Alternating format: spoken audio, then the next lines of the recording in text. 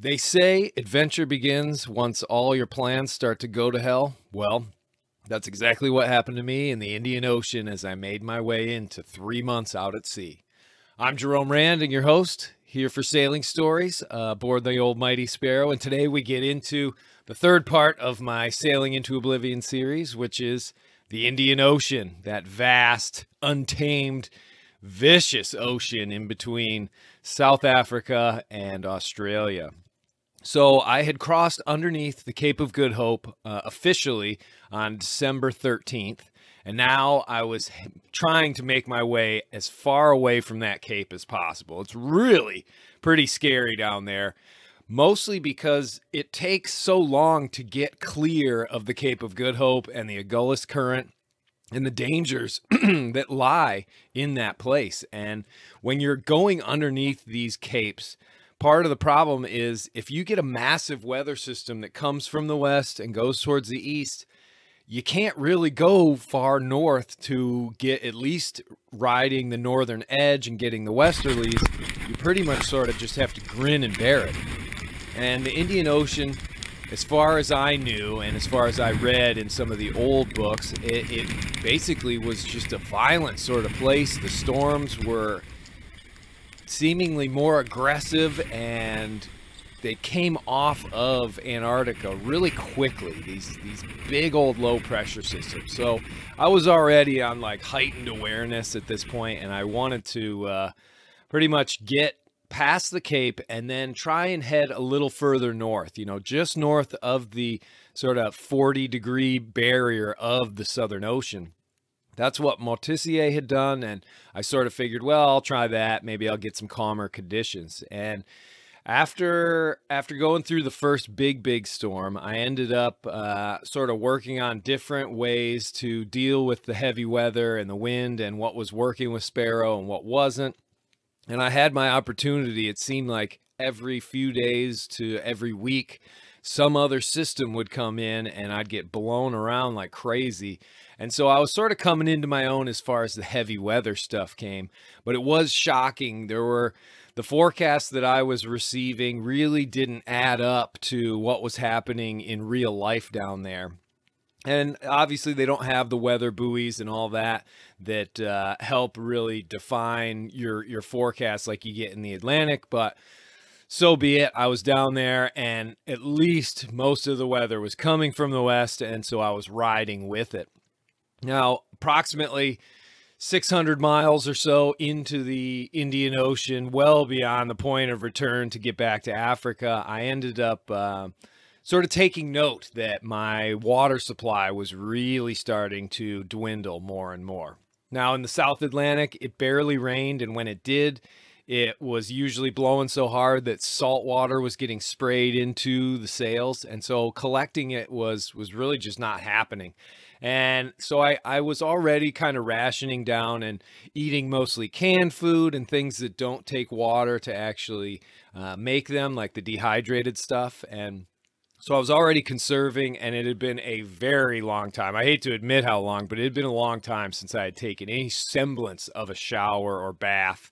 And by that, essentially, I mean a half a gallon of water in a jug and you dump it over your head. But so I wasn't really doing that. And I was having trouble too, because I was finding that instead of these systems and storms coming through and then the winds calming down a bit and you keep sailing, it was like a system would come through and then there wouldn't be any wind at all. And I would sit there and I would have to wait until the next storm or system came in, which is terribly frustrating, and it's slow. You're almost inchworming, your way around. But I eventually got down so low on the water, below 20 gallons, that I pulled the emergency pump out. And this is just a hand use pump that desalinates the ocean water and turns it into fresh water. And usually these are used in life rafts, but I had one because it was cost effective, and I figured, I was going to be trying to catch rain anyway. So this produces 1 gallon of fresh water per hour when you pump it. And it was working pretty well, and things were going okay. And then about 2 weeks into the Indian Ocean, I sat down. I had about a 4-hour session of just sitting there and pumping, and you have to pump a certain speed. If you go too fast, it doesn't produce more, it doesn't produce any. And if you go too slow, it doesn't produce any as well. So it's 1 pump per second, essentially. And after about a 4-hour session, sitting there, getting down to the last, because I wanted to do 5 gallons that day, and crack. All of a sudden, I look down, and I know I'm in absolute trouble now. The casing that holds this whole thing together, because the pressures involved with making fresh water out of salt water are pretty high. It had exploded, and it's a plastic casing.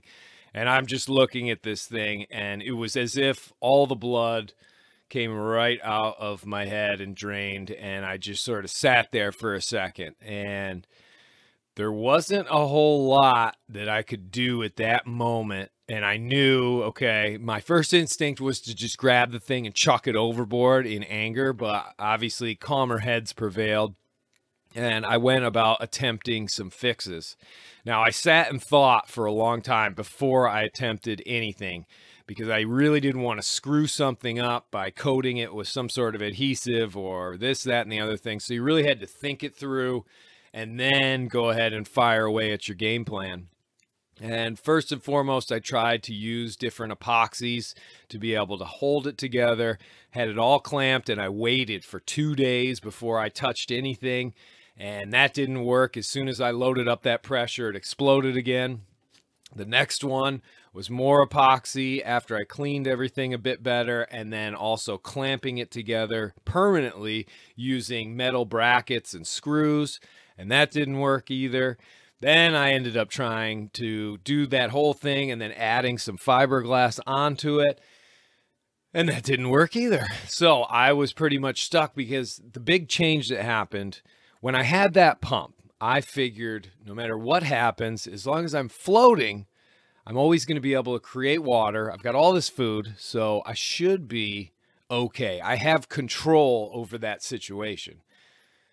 Suddenly, that control, that one mechanism that I had, that one up on Mother Nature, that I didn't need her to produce the water, I could do it myself, was now gone. And I remember thinking to myself, geez, okay, I looked at the chart, and getting back to the closest land would have been Madagascar at that point, and it would have been a battle to get back there. Probably would have taken a few weeks. The next little piece of land is a tiny little island called Amsterdam Island, right smack in the middle of the Indian Ocean. And then further on is Australia. Now, again, I think at that point I probably had about 20 gallons, give or take, and that is absolutely way less water than you would want to have in that situation, and that being that far away from land. So contacted a few people, and they tried to get in touch with the little research team that lives on Amsterdam Island. I mean, we're talking a speck out there on the ocean, and supposedly had I gone really close to it and absolutely needed it, I could have sailed up to them, and then they would have brought jerry cans of water out to me. And so that was sort of option A. And then I figured, okay, well, if I've got 20 gallons, it's going to be another month or so before I get to Australia, and I could easily probably pull in there and you know, have to stop the trip, but I would at least be able to get water, because that's obviously the main thing you want is to live. But in any event, the rain still didn't come, and every time I saw a squall off in the distance, I had to fight the urge to try and sail directly over to it, because you can never catch them. They're all moving too fast. But by Christmas, I was able to actually get one little blast of rain, which gave me just 2 or 3 gallons, which upped the ante of how much water I had. But slowly it kept dwindling and dwindling, and I'm consuming water every day, but I'm not taking any in. Now, some of the other cool stuff that was happening in the Indian Ocean,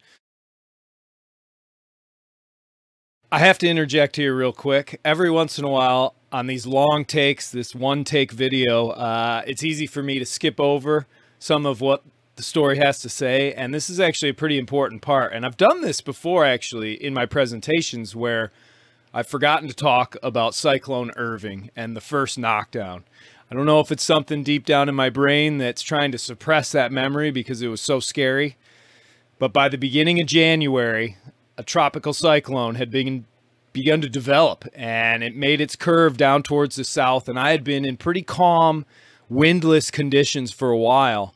But as this thing tracked, it started to track in my direction. And I had to make a decision whether to push forward and cross the T, which is essentially cutting in front of a hurricane or a cyclone, or turn back around, wait for a little bit until it passed, and then head out. Each way is a bit of a gamble, but I chose, because I was running out of water and I was lonely and I was scared of the Southern Ocean, the Indian Ocean in particular, I pressed forward. And somehow, in those light wind conditions, even with a rolling swell, with every stitch of sail I had, I was able to push forward at really slow speeds day and night. And even when the forecast said 0 wind, I had just enough to keep moving.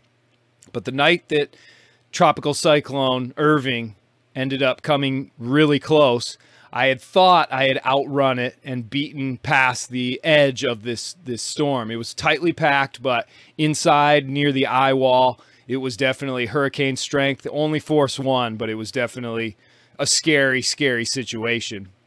And the waves had been building up throughout the day, and the winds were building up, but I was keeping more sail up than I normally would just to get as much distance from this storm as possible.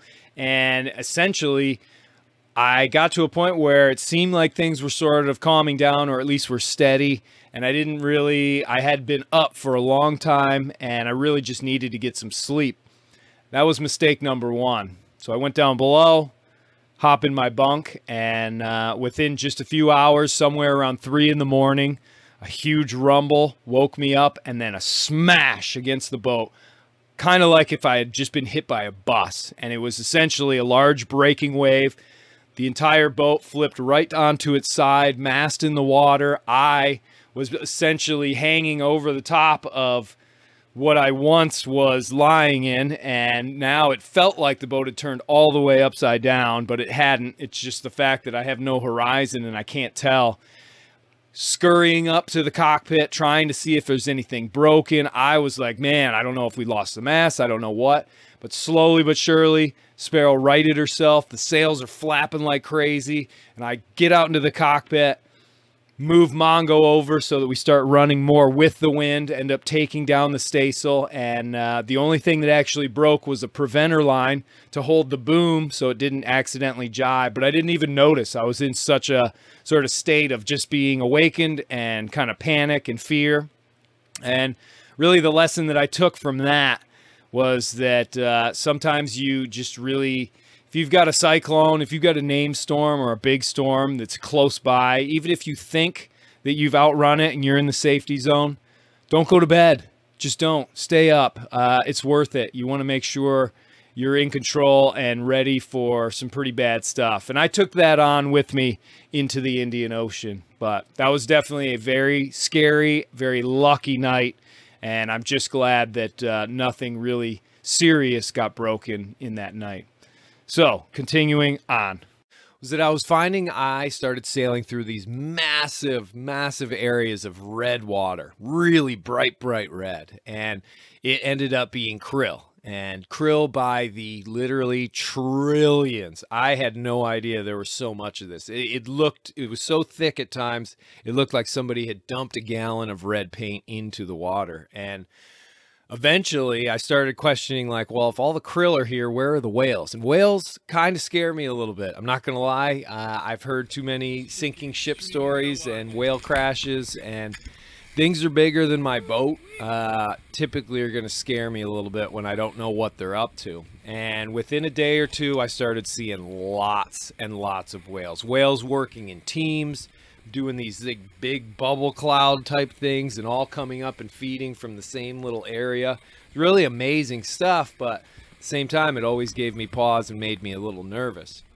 And then there was one morning where I got like the shock of my life. I had just woken up early, had my coffee going, getting that prepped and ready, and hopped into the cockpit, and boosh, a huge cloud of stink and spray hits me, and it's a whale, and it's right there, literally just a couple of feet from Sparrow. And then all of a sudden, boom, another one from back behind. So now there's 2 whales. And from what I understand, these were fin whales. They're about 35 feet long, so just a bit bigger than Sparrow, and right up next to me. And this is where I sort of realized, holy cow, okay, the krill is that color red. The bottom of my boat is that color red. I could be in some trouble here. I can't believe, like, these whales were coming so close, right up alongside Sparrow. They'd turn on their side and then sit and sort of swim right alongside me, tail getting within just feet of my rudder, of Mongo, the wind vane, all that stuff. And I'm just literally sitting in that cockpit shaking, just watching this all go down. And normally, a sighting like this might last just a minute or two. This went on for an hour, and they were swimming underneath the boat, acting more like dolphins than they were whales. I mean, these things were absolutely huge, and they were just dancing around the hull of Sparrow. It was an experience that I like to describe as amazing, terrifying, wonderful, and scary all at the same time. And I was able to get some good video of it, but for the most part, my hands were shaking so much that I pretty much couldn't do anything. And so that was a pretty exciting day. And it was kind of nice to get that. I kind of consider it a little bit of a gift from Mother Nature, because I was pretty down at this point. The bad weather systems coming in and out. The water situation was just getting worse and worse every day.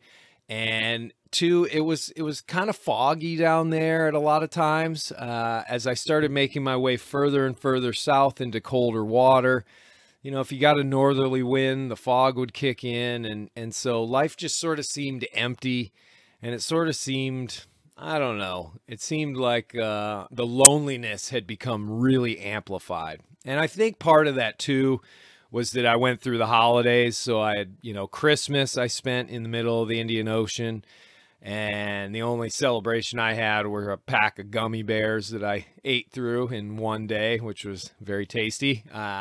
But then I also celebrated my birthday there too, and that's always a little lonely if you're by yourself somewhere way off in the planet. But I carried on, and as I went, I remember one day getting a little boost of rain. By this time, I was getting down into the single digits as far as gallons of water, but I think part of me had just become so used to that fact that I didn't have very much, and I was really savoring every bit I had, that I sort of thought, well, okay, I don't have to pull into Perth or Fremantle. I can at least keep going, and then if things get really bad, maybe I'll stop in Tasmania. And so I started sort of, again, kind of in that same theme. I was shrinking down my scope and saying, well, I've got my exit there, and I can make it that far. So if worse comes to worse, I can pull in there. And so I ended up doing the big dive because I wanted to get a little bit of distance between me and the south coast of Australia. And so I ripped right back down into the Southern Ocean, right in the middle of the roaring 40s, and hook into a massive train of low pressure systems. They weren't too bad though. They were just about perfect for what I was trying to do. Enough wind to just blast us along, and one after another without pause in between. The waves definitely built up, but nothing too crazy. And just in February, we were able to cross underneath the third Cape, so I crossed under Australia's Cape Leeuwin on the western coast. That's the second Cape. And then underneath Tasmania, which is the third of the 5 great southern capes. And into the South Tasman I went, and then off into the Pacific beyond. But we'll pick the story up there once we get there. But I think the Indian Ocean really was the point where all of a sudden my plans that I had sort of got thrown off to the side because things went wrong. And instead of flipping out and sort of just calling it quits, I think I really was trying to summon up all the courage and summon up all the thinking of like how much work went into me getting to this point, all the money and the boat and just all the nights spent trying to sail that far away, because, you know, we're over like 10,000 miles at this point. And that was what sort of helped goat me and keep me going, prodding me along. And, you know, sometimes it takes that bit of self-motivation and that thinking and really just sitting down, almost meditating on it, to continue on when you're in such an ugly sort of situation and things seem so bad, but you just have to keep plugging away. So thanks for watching. There's more to come. We'll keep pumping these out, and soon enough we'll be at Cape Horn and then rounding our way up. I can't wait. Next time.